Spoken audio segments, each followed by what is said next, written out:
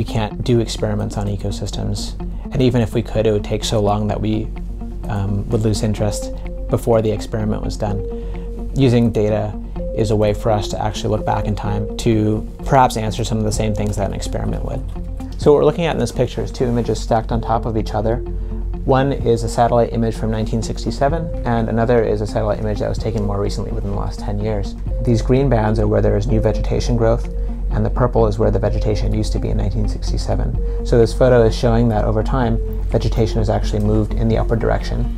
As water is moving downhill and it hits a band of vegetation, the vegetation in the front of the band will receive more water than the vegetation in the back.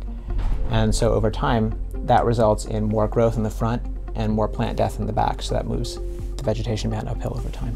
So that's why we see more green on the top here. This is why I study ecosystems using satellite data.